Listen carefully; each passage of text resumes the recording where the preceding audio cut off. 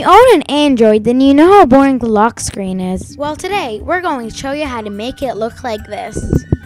First off, download the application Screen Off and Lock, which is available in the Play Store. Now, open the application and enable the delay device locking, and choose whichever animation you want. Drag the application to your home screen, and now clicking the icon will lock your device with style. Unfortunately, the effect won't work if you press the lock button.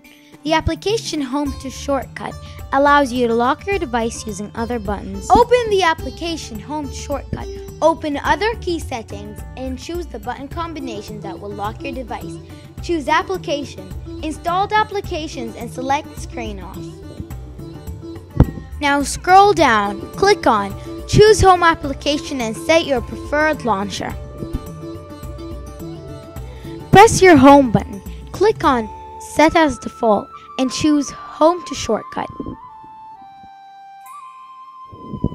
Now, the button combination will lock your device. Thanks for watching, and if you enjoyed the video, please leave a like.